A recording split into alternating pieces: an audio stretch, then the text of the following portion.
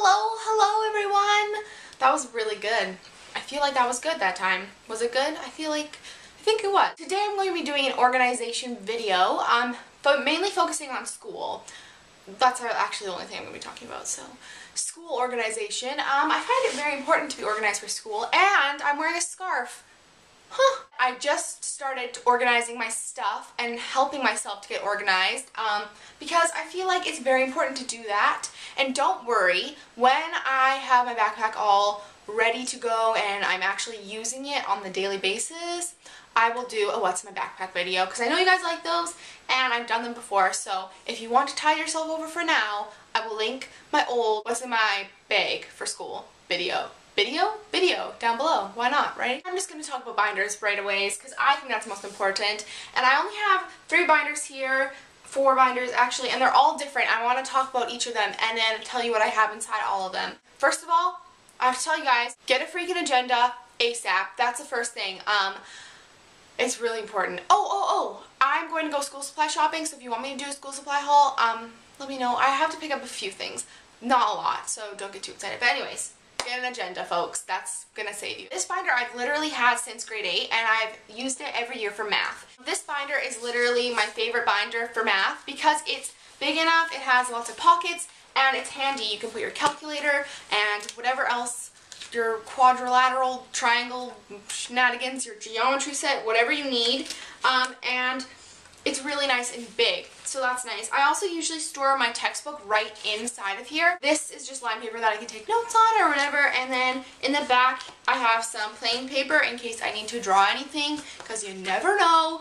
And then behind that I have these little things, which you'll see in all my binders, or most of them at least. These are like little hole rings in case they rip or something. They also are really fun to use for nail art, so who would have thunk it? But yeah, and then I always have these plastic sheets, just in case teachers give you something that's not a hole punch, and you can just throw it in here and still be organized. So that's always my math binder, and as you can see, this is literally nothing in it except for paper, so woohoo! This is one of the nicer binders you can get, and I really like these binders. The only thing I don't really like about them is that they're really loud, like every time.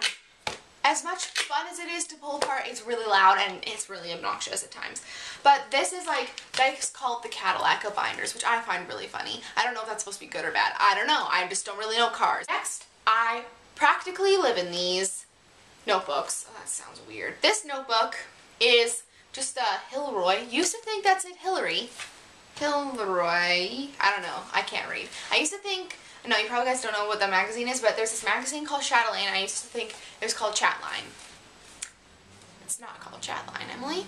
But anyways, this notebook is just one of the ones I have kind of like lying around. It actually has my social stuff from like grade 10, so it's about 2 years old, but there's still lots of paper in the back. I always have one of these with me when I go to a class because I just find them awesome and like really good because you can write down notes and they're all in one place, and you can also rip them out and use the holes. So I really like these, and I always have at least 3 of these at the beginning of the year, and if I need more, I buy more. So yeah, I also love folders. These things are awesome because instead of carrying your whole binder home, you can just stick your homework in these little folders and they are lighter and nicer. So I have all mine labeled. Like, this is my psychology one, this is my comparative civilization one, and I try to like color code them to my binders, but I don't yet have some of my binders, so I was kind of just like, oh, I don't care. But yeah, so these are my folders. Now I'm going to take you guys over to my desk so you guys can see kind of like my working area and where I could carry some school supplies that I have at home,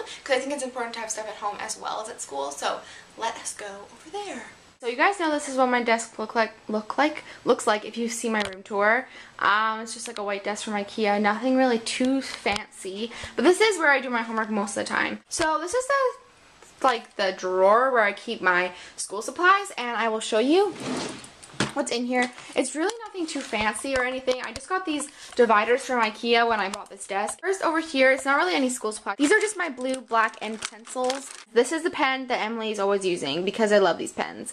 They're the cheapest pens, but they're the best. I don't know why. I love them. They remind me of hospitals. Back here, I just have highlighters, and highlighters are very important when you're studying because then you can make things stand out a bit from the page, and it's nice. Back here is stuff that I keep at home that I wouldn't bring to school except except for the whiteout, but like scissors, and I have some staples back here. I have tons of whiteout because whiteout is crucial, my friends. Crucial. Then over here I just have my little paper clips, and I love these colorful paper clips because they make everything more fun, I think. Large amounts of cue cards because that's good for study. This is just from Staples, I think, and it's supposed to be for like recipes, I think, but I use it for cue cards, and you can see I have them labeled by my classes.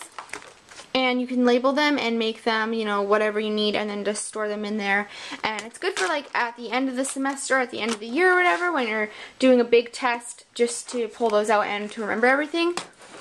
So that's pretty much everything I have in here. That's pretty much how I organize my school supplies at home. Thank you guys so much for watching. I hope you enjoyed. Let's get organized for school, because you know what? It's way better to be organized than not organized, right? So I hope you guys had a wonderful day and enjoyed my video, and let me know if you have any video requests, because I would love to do them.